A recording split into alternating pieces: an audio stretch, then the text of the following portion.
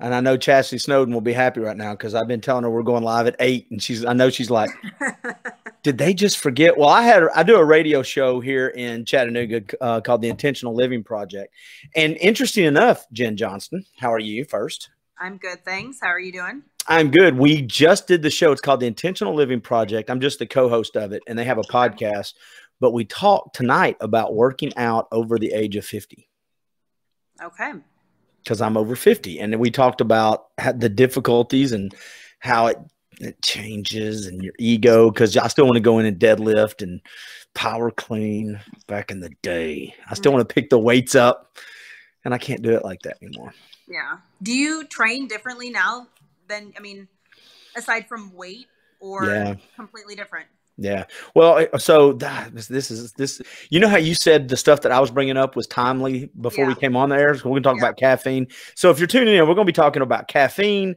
I'm going to ask her some surprise questions about working out. We're going to talk about coaching and Chas Snowden at Fearlessly Authentic, FLA Movement. Is that the right website, right? Yep. Yes. FLAmovement.com. But we're going to talk about all that. But it's funny that you brought that up because, yes, my workouts have changed. I actually, when we went into quarantine, had to change the definitions because I'm the kind of guy that has to put something on the calendar. And I was in a group with you. You were the coach. Yep. So I'm the guy that has to mark something on the calendar and then train for that. Well, I don't have anything like that. And since I went into quarantine, I had to go from, in my brain, the words I use, I had to change up. So I just had to say movement and activity. So some days that's me walking for an hour. Some days that's me going out back and chopping wood for an hour. Some days that's me lifting weights. Some days that's me trying to do different things. But me thinking of hardcore working out like I used to, I just can't do it. I can't do pull-ups anymore because of my shoulder. Okay. I've got an artificial hip and arthritis, so I can't really do the stuff that the box jumps that I used to want to do. But I still do a little bit. I just don't do them as high. So, yeah, it's changed, and it kind of sucks. I feel like that's probably challenging mentally. But what you said, you just have to, redefine what it means to work out. Yes, I had to do, and until – and the other thing about it, because I talk with some other friends of mine that they're, in their 50s, and I got a buddy of mine who's in way better shape than I am, and he's in his 60s. But just because that's the way it is now, that doesn't mean that's the way it has to be forever. Yeah. So I feel like I'm doing this just to get back because I found myself adding as I go. Like I did up downs the other day. Well, I used to do sets of 50 up downs. Well, the other day I did 10. And literally, I thought I would rather just asteroids hit the earth at this point. You know what I'm saying? A colonoscopy, anything, root canals. If I do one more burpee, I swear to God, I'd rather just have something decay in my head. So it's changed. But I thought, well, if I can do 10, I could probably do 11. I could probably do 12. Hey, and a quick shout out and apology to everybody that sees my 1970s curtains. I had to change my backdrop today. I had to change locations to get closer to my router for internet speed. So I pulled that up early on a video I was doing, and somebody goes, dude, are you at your mom's house? I'm like, no, I'm in my house, jerk. Shut up. My mom's got better taste than that. Thank you very much. But you're young, though. You're still in your 20s, right? Yeah. That came up tonight on the radio show on how we looked at working out when we were in our 20s and 30s versus now that we're in our mid 50s or mid 50s. And it's a little, and what the word I used was ego. Mm-hmm. There's a lot of ego. It's humbling. I'll put it that way. Yeah, no, I would say that I've always been someone, I know I can test my limits, but I've never been that person that's really, I would say goes for it. I maybe have always been a little cautious is what I'm trying to say. Really? On the workout side? Yeah. And I don't know if that's the same thing as ego or caution, but see, that surprises me. I thought you would be the all in. I'm all in to an extent. So I was actually just having this conversation with one of our members at the gym I coach at that in my entire CrossFit career, which is going on 8 years now, I've never actually been injured, which I mean, that shouldn't be that should be the norm, you know. It's not, unfortunately, but I would just say in general, in my entire life, aside from rolling my ankle in high school soccer, I've never been injured. So I don't know if that is a testament to me being cautious, or I don't know. But how important is form to you on stuff? Because I think a lot of times when I would do powerlifting and stuff, weightlifting, I would sacrifice, or I saw other guys too, sacrificing form, not on the stuff they could do easily, but it's on that one last rep, or that I'm going to do one more, and they don't get their butt down, or they look down when they're doing the, and next thing you know, you've got something caught or pulled. Yeah. It's always that last rep. Always. I swear. Yeah. But no, I mean, I would say we have a saying at our gym, position before performance. And that's kind of what I've always lived by. It's hard though. Again, they go back to that ego, especially as you get older. And that's what we were talking about tonight on the radio. Whatever weight you could deadlift, you know, I see people deadlifting it now and I go, I could do that. No, you hadn't done that in 20 years, dude. Yeah. You couldn't do that. And so I'll go and I'll pick up something that's nowhere near that weight. And I'm like, now my back hurts, my hips are tight. You know, it's silly. But let's do this. Let's jump into the coaching part of this, because I want to talk a little bit about coaching, and then I want to talk to you about one of my favorite words, caffeine. I want to talk about caffeine. You're a coach. Yes. And you coach along with Chas Snowden with Fearlessly Authentic. And we're going to talk about group stuff later on before we finish this up. But why do you like coaching, and do you still have a coach yourself? Yes. I love coaching because it allows me to, I mean, well, let me back up here. That would be the second part of it. So why I love coaching, first and foremost, is because I love having the conversations with people and asking the questions and really almost letting that person come to a conclusion versus me just telling them what to do. I would almost say, like, over the course of my coaching career, what I enjoy most about coaching has evolved. It used to be, you know, being able to educate people, and now it's really having the conversation with someone, and that goes along with education, absolutely. But now it's more of a conversation. You know, I'm really big on that because I'm not always going to be here. And so I want them to be able to come to their own conclusions. And so, I mean, I guess that does go along with being able to educate people. But when you have the knowledge, at least because I've helped businesses along the way, that's what I kind of did for a long time. If you have the knowledge and you're a coach, a good coach, you can sprinkle that in the conversation. It doesn't have to be a lecture series. It's asking questions and then inserting it as needed. Yeah. Yeah. And so I love when people have those aha moments, you know, all of a sudden we're talking and it's like, oh, this is what I think you would probably say. And I'm like, yeah, you're probably right. Yeah. But at some point I found, we talked about this word accountability a lot in the group that I was in. A lot of times in life, and this is why I think there's value in what you do, but a lot of times the value comes from, yes, the knowledge, right? Being the good carpenter, knowing where to put the nail, that's super important. Knowing when to cut, knowing when not to cut, you know, that's important. Yeah. But there's also something said for you to know the right question to ask to the answer I already know. Yeah. Just let's cut through the BS. I'm going to ask you the rhetorical question that, so tell me, do you think you could get more done if you got up earlier? You know the answer to it. I just need somebody that I am either time-wise I'm invested in or financially I'm invested in that's going to ask me the question that makes me accountable to me, because like you said, you're not always going to be there. Yeah. And eventually they got to hold themselves accountable. Yeah. Oh, absolutely. And, you know, to that too, I think part of it is helping people learn and navigate, like, how do you make the better choice easier? So I actually heard something today that I really liked, the idea of that it's not complicated, but it's simple. It's not easy. Right. So like the solution might be simple, but that doesn't mean it's always easy to implement. That's right. So, you know, trying to figure out, like you said, like it might be that rhetorical question, but there's a reason someone's not doing that, you know? So what is it? Well, yes. Getting up early. It's easy. Yeah. Just get up early. Yeah.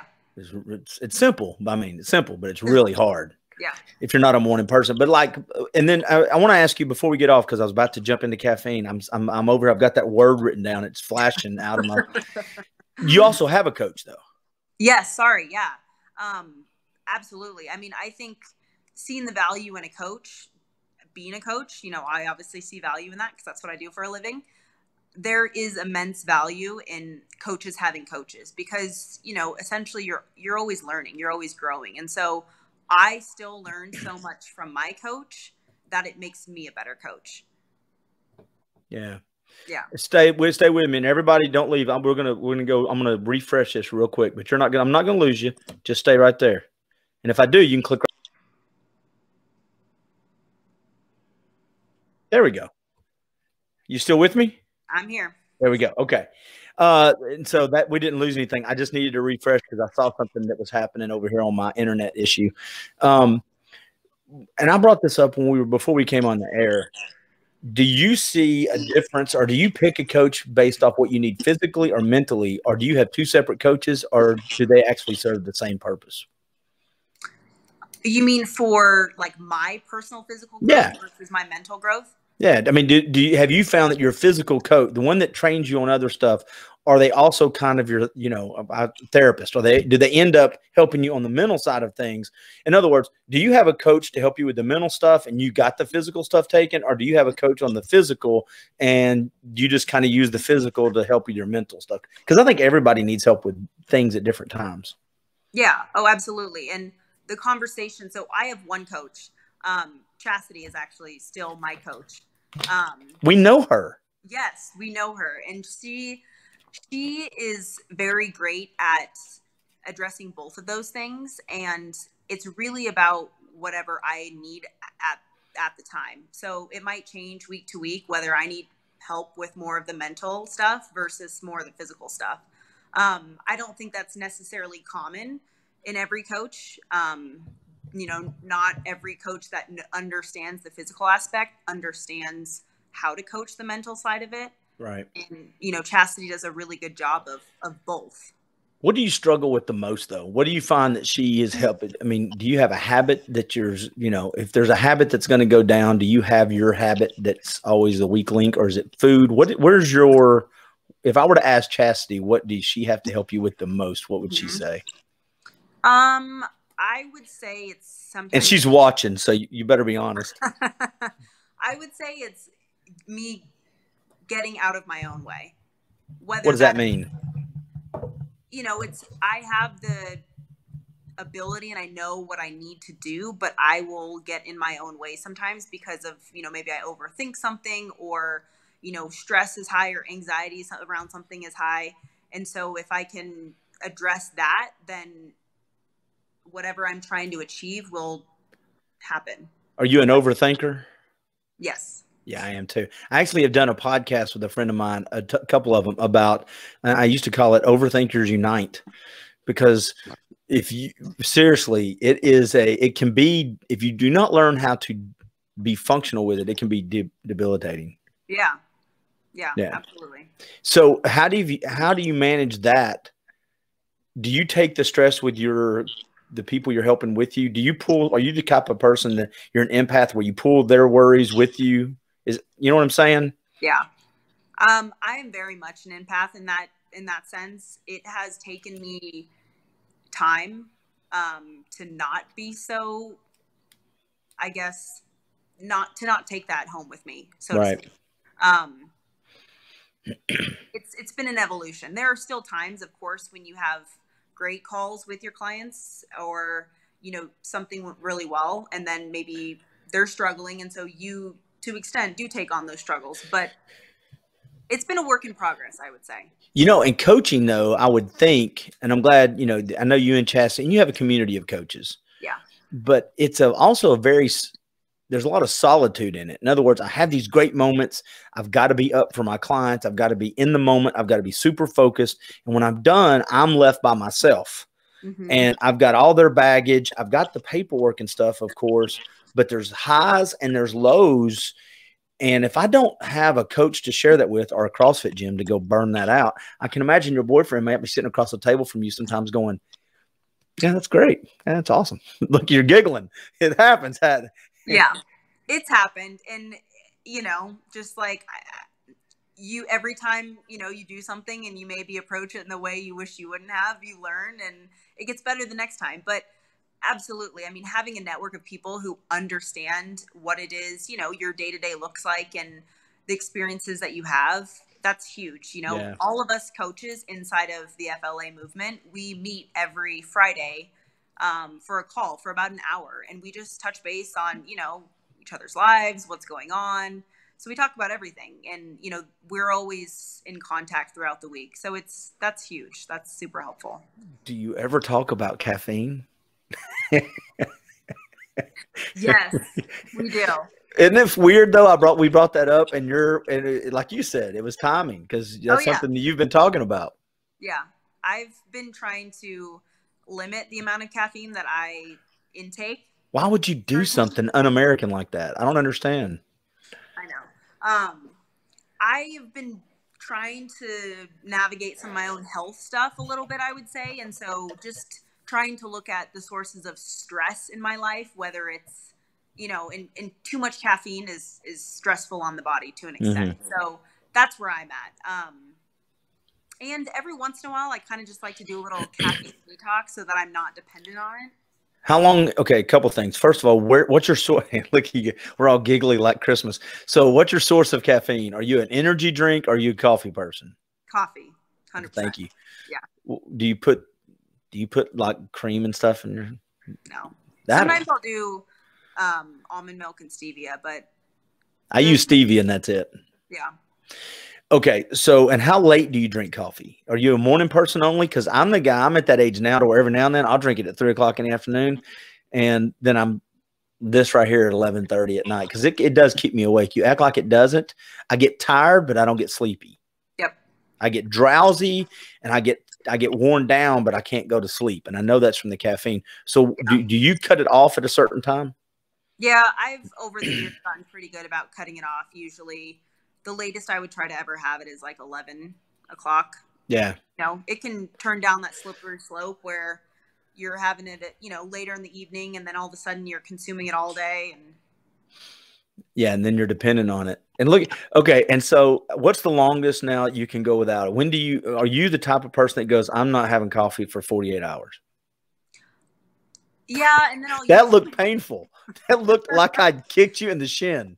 Like I can do it, but then I'll just be like, oh, I'll just have a coffee because, you know, it gives you that little extra like kick, even though I really don't need it.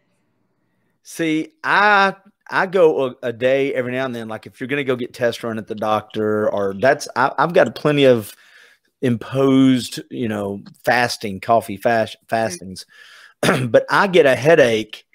You did that on purpose to show you're drinking water and not coffee. I know it's okay. It's okay. It's a little virtual signaling. We understand, but I get headaches. If I go 24 hours, literally, I feel like I need to go to a clinic. I start getting the shakes. My head starts hurting. I can't focus. And that's not healthy. I know it's not healthy. Yeah. And I mean, that it happens. And that's where like going, you know, I'm a person like cold turkey. It's like, I'm either if I'm going to do a break from caffeine, I'm just not going to have any at all. All right. So I want to bring up one more thing about that. And then I want to talk to you. I'm going to change the subject. Just for a tip out there, I did not realize how many things had caffeine in them. So I started looking, and I used to drink these Lipton Diet green teas, and I still do every now and then. But I mean, I would drink 2 cases a week, 4 or 5, 6 a day. Well, guess what they had in them? Caffeine. So when we were talking about, are you drinking caffeine late at night? No, but I've had 37 of these today, but now I drink water with, you know, some flavor stuff in it because I just realized that I feel better drinking my coffee in the morning like a normal old man and then not drinking it the rest of the day. Yeah. So look what's in the drinks you're drinking. You'd be surprised at how many things have caffeine in them. Do you fast? Only when I'm sleeping. Okay, but so That's a little bit of a smart ass, and I like that. I appreciate it. But do you do the intermittent fasting? Because I've been trying to do the 15 hours, and I know you do the macros, so you guys have a different philosophy. But I've been trying to where I only eat for like 8 hours a day. And I like the way it works, but I can squeeze my macros into it. Yeah. Do you do it to shorten that like eating window in the hopes of eating less? Is that? Yes, and kind of. But the other side is I found I was eating so late at night. I was grazing. I found myself grazing because, you know, and we've talked about this before. Almonds are great for you unless you have 7,256 of them. And then there are extra calories because calories are calories, and they can be healthy, but if they're more than you're burning, it's not good. Yeah. So I found myself grazing, and yeah, I was trying to eat a little less, but I found I'm very much, if I've got that 8 hour window, I'm very much more conscious of what I'm putting into my body. Yeah. Does that make sense? Oh yeah, absolutely. I mean, I personally will try to cut off eating by like, 6:37 because dinner's done, and then it discourages grazing because I don't really need snacks at night. I'm going to bed. So that's helpful for me. I personally don't do any sort of like extending fast just because I personally find it to be a little bit too stressful on my body personally because I have like hormone stuff. And so. Well, and yeah, I found that when I'm grazing, I'm either bored or I just need to go to bed. Yep. And I found that I'm not tired. Well, I've not turned the TV off. I've not turned my phone off. I really don't know if I'm not tired yet. I've not unplugged. I've not done any quiet time. I've not done a workout. I mean, so I've found that I kept saying these things like, I'm hungry. No, you're not. It's 9:30 at night. You just got through eating an hour and a half ago. You've not done anything to burn those calories off. You're either bored, so go do something, or you're tired and you just won't unplug. You're like the little kid that won't shut their eyes at bedtime. That's what we all are. As the older we get, we're just big, giant kids. It's time to go to bed. I'm not going to bed. I know that internal dialogue. And as soon as your head hits the pillow, everything you've thought about for the last 6 years comes into your brain. Every conversation that you should have said something different. You lay down and you go, well, I should have apologized about that. I shouldn't have. That's so funny. I had that thought last night. I was like, I should really apologize to my boyfriend for the way that I spoke to him when I was just really hungry. When you were angry? Yeah. So did you? Yeah. Oh, that a girl. Yeah. Because, those things are only good if you actually do them. Oh, yeah. He was so excited, too. I start the conversation. So I realized, and he's like waiting there. He's like, I knew I was going to get an apology. I just didn't know what it was for. That's wait, let me check that off the list. Yeah, right. I'm like, oh, what do you mean? That's funny. That is funny. That's the other thing. We need to talk about coaching and relationships. That would be great. That's the other service you should start. Let's talk about what inspires you. Give me about another 5 to 6 minutes and I'll let you go. A lot of times people will go to Instagram pages. They go watch Chastity stuff. They'll go look at your stuff and they get inspiration, or they'll follow The Rock or Jocko Willink. Are you the type of person that draws motivation from other things, watching, listening, content, people, or do you really not need that? No, I definitely do get motivation from that. I mean, for me personally, I guess more like inspiration, not motivation, if that makes sense. Yeah. Yeah. So how do you define the difference? Motivation to me is something that is more like internal. So if I'm motivated, that's me personally, whereas something might inspire me, but motivation to me, I guess, is action, and inspiration is what direction that action is going. Okay. If that makes sense. Yeah. Yeah. So where do you get your inspiration from? Content, I would say. I consume a lot of content. I am a serial podcast listener. Oh, what are you listening to? What kind? So all health and nutrition and fitness. No crime. Mindset. No, I'm trying to broaden my horizons to more of that realm of stuff in terms of like not always just reading nonfiction. My boyfriend tries to get me to read fiction as much as possible. So, but podcasts, no, it's all nutrition, health, mindset.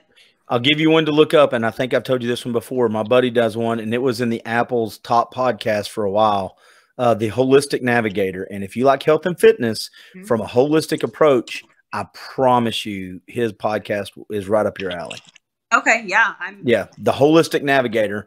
And he owns a nutrition store for 40 years, and he has a radio show. I think you would love it because he talks about everything. Mushrooms, CBD. He talks about diet, nutrition. He has a bunch of doctors on staff. I just think he talks about it from a holistic approach to health and how it works with the medical field. But it's interesting you listen to podcasts. Do you listen to podcasts when you're working out? Are you a music person? Surely you listen to music. It depends. Typically in our gym, if I'm working out, typically it's music, I would say. I work out on my own mostly though, so I'm not in a class.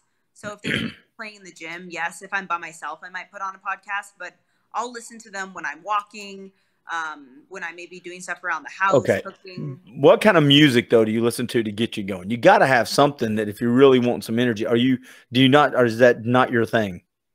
No, I mean, if in a workout, yeah, if I'm like trying to get after it, but my workouts nowadays are much more like slower weightlifting. Like the intensity is not really like super high. So, but are you going for weight? Are you doing more powerlifting now, or is it simply to maintain and to sculpt the body?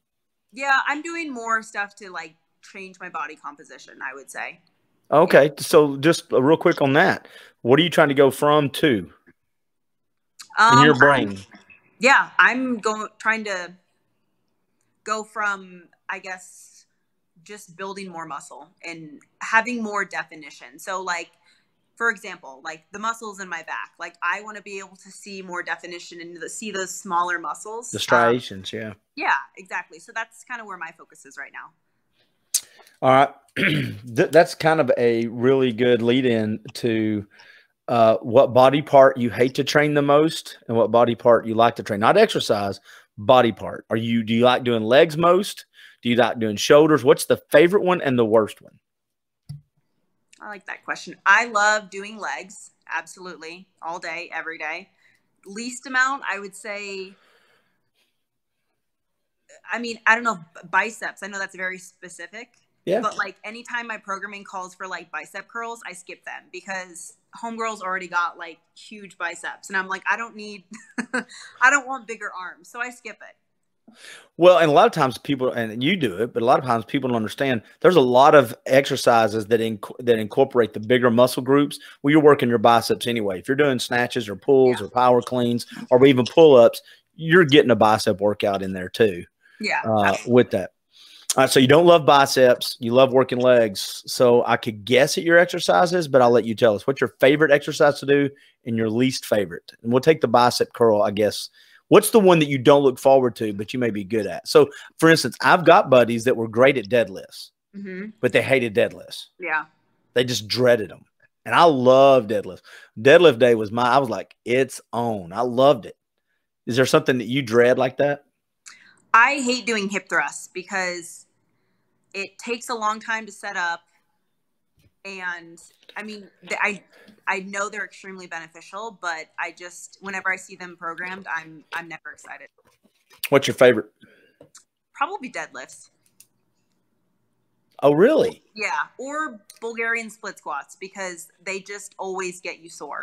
See, now when I was young, we had deadlifts and some variations. We didn't have Bulgarian. I'm sure we had it. So tell me what that is, the Bulgarian hip. What is that? Tell me what that is. Bulgarian split squat. So it's a single leg. You have one leg up on the bench behind you. Oh, I've seen those. Yeah. And a weight like right here. So I do a lot of bilateral stuff. So single leg, single arm, which is nice because instead of doing a squat with both legs, like you're isolating that single leg. And so you don't need a lot of weight in order for it to be really hard. Yeah, that would seem like it would be very challenging. What's the one you can do with the kettlebell it's the Russian or the Turkish get up? Is that what it's called? Yeah. I don't have kettlebells, but I've got some dumbbells here, so I can manipulate the way I hold them. And I don't think people understand. I did a workout with that 4 days ago. And originally I was going to do 3 sets of 10. I was like, no, I'm not. I did 2 sets of 10, and then I went and did something else. I was like, it kicked my ass. And I think I was doing them right, but I wasn't using that much weight. Yeah. I was so disappointed in myself. You know, there used to be, and I'm probably going to butcher this, but there was a rule back in, I forget which country it was, but weightlifters, you had to be able to Turkish get up 100 pounds on a barbell before you could like touch a barbell basically and do any sort of weightlifting. So when you think about that, like knowing, you know, you just did them and it doesn't take much. That's pretty incredible.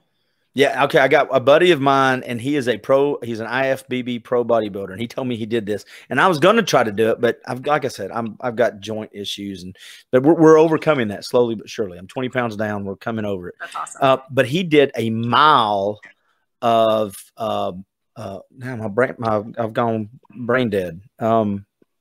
Not squat. When you step forward now, lunges. He did a mile of lunges. A mile of lunges. Wow. Have you ever? I've never heard of that in my life. He goes, they measured it out and they said they did a mile, half a mile there and half a mile back to his gym. And he challenged, you know, I was like, I'm going to try to do that. Just so in case, Matt Davis, if you're watching, I'm really never going to try to do that. I feel like that sounds like something I would probably do. You know, granted, I've done like an hour straight of burpees, you know, because why not? Oh, have you really? Yeah. Well, that's communism. Why would you do that? The most I've ever done is, like I said, I did 2 or 3 sets of 50 of burpees, but that was, you know, when I was doing boxing 2 or 3 years ago. And I used to love burpees. Now they kind of hurt me when I do them because I've stopped doing them. But I've had, you know, that buddy that does the Holistic Navigator, he's done pull-ups for an hour. He's jumped rope for an hour. Wow. Yeah. He used to hold up until about 10 years ago, 12 years ago. He held the most pull-ups in an hour. And I was there for when he broke that record at the nutrition store. So, but see that, are you goal-oriented like that? Do you have a goal in mind now? I mean, not like, it's not very specific. Yeah. So I mean, when I think of my motivation to do things, there's usually a goal behind it, but currently right now, there's nothing specific that I'm chasing. If that are you a hobby person? Do you go camping and hiking? Are you a Spartan race person? And then I'll wrap it up talking about groups. Do you like doing competitions like the Tough Mudder? Or are you just a weekend warrior where you go hiking in the wild, you know, woods with your boyfriend? Well, it's funny that you mentioned that. Speaking of timely, I'm not a big hiker. I don't love it. I would rather like trail run or go for a walk around anywhere else. Hiking is just not my jam. I just can't get into it.